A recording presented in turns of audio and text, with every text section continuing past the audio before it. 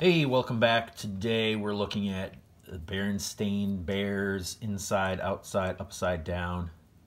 It's part of the simple Berenstain books. There's the simple ones where there's very little text, just fun drawings to learn from, fun text to learn from.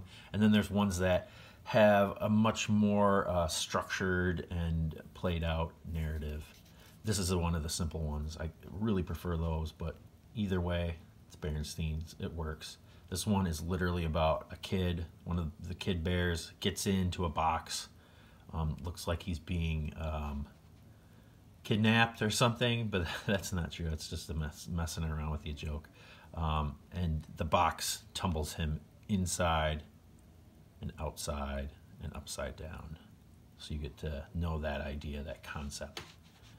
Fun concept for a kid to learn. And look at this cool cover where they have this like orange, red, green, purple border, but it's kind of canted. It makes the cover pop. Okay, cool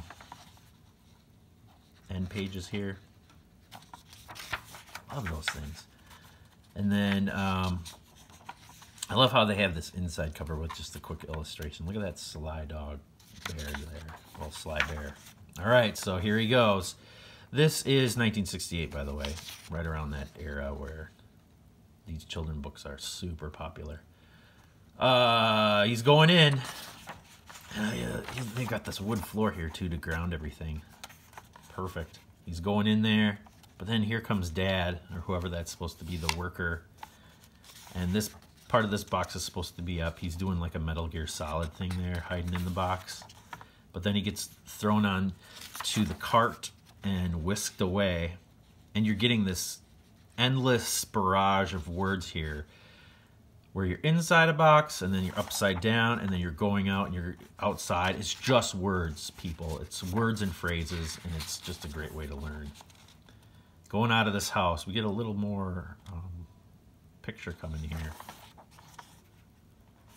But still, just focus on what's important, but then you still have the grounding with the picture there, the background with the grass and the horizon line.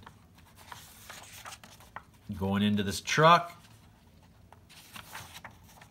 taking off, and I wonder if they have like an action figure play set for one of those Berenstein bear houses. It's so cool. And then they're heading out, going up the hill. There's that town. And oh, the box falls off. Heading down the hill. And then he's off the truck and he's like, geez, I almost got kidnapped. Or whatever happened to him there.